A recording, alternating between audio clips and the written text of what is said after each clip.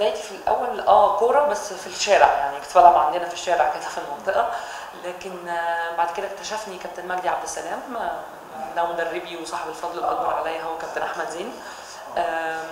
وابتديت معاهم في مركز شباب زينهم، هم اللي علموني هاندبول وكل حاجه، لحد زي ما قلت لك قبل كده لحد ما النادي الاهلي جه واشتراني.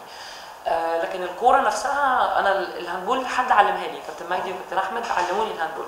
لكن الكوره يعني لوحدي، انا لقيت نفسي بلعب كوره لوحدي خالص. لعبت لحد سن كام؟ انا مبطله بقالي سنه مثلا او سنتين، يعني بلعب من زمان، من انا صغيره خالص بلعب لحد النهارده يعني.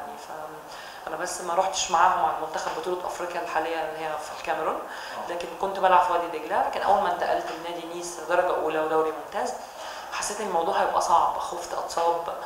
حتى السنه اللي فاتت كان عندنا مشاركات كتير ومباريات كتير جدا، فكنت بستغل الاجازه اللي انا برجعها بحاول اريح فيها، يا دوب بشوف اصحابي، برجع اعمل زي ريكفرنج لنفسي كده، واتمرن خفيف، جري خفيف، جيم خفيف.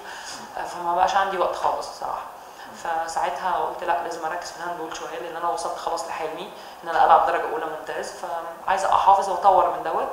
فما كانش ينفع ادخل الاثنين في بعض، فعشان كده قررت ان انا افصل خالص الكوره عن الهاندبول يعني.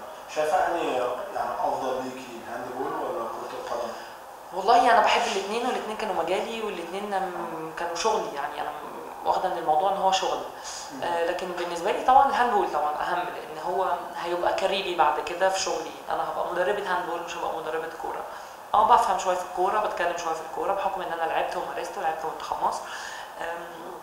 لكن الكوره عندي هوايه، يعني لحد ما بطلتها خلاص هي كانت هوايه وخلصت. لكن الهاندبول لا، الهاندبول هو شغلي، هو مجال شغلي ورزقي واكل عيشي، فانا ما ينفعش ان انا اجي عليه اكتر من كده. يمكن انا جيت عليه شويه، لكن مجرد ما وصلت لحلمي، لان انا كان عندي حلم معين عايزه اوصل له، ان انا العب دوري ممتاز في فرنسا. الحمد لله قدرت اوصل للحلم ده، دوري ممتاز. ساعتها قررت ان انا افصل خالص عن الكوره. كانت اخر مشاركه ليا في التصفيات الاخيره مع منتخب مصر، لعبت مباراه السنغال ولعبت مباراه غانا. غانا في مصر وغانا في غانا. كنت بتلعبي في الرود صح؟ بلعب في الرود، مركزي الحقيقي في الرود. بس ومن بعدها قررت خلاص بقى ان انا هركز في الهاندبول خالص الفتره ديت يعني. في الهاندبول بتلعبي دايره ولا؟ لا، في الهاندبول انا بلعب جوكر، يعني كان بدات سنتر هاف، صانع العاب. لكن السنه اللي فاتت لعبت باك ليفت، السنه اللي فاتت لعبت وينج، والسنه دي بلعب وينج برضه، وبلعب هاف شويه وينج. الحمد لله ربنا بيديك موهبه فبتقدر ان انت تبقى جوكر تلعب في اي مكان، فالحمد لله شايف ان ده كرم كبير من ربنا، يعني انا اقدر العب في اي مركز في الملعب يعني.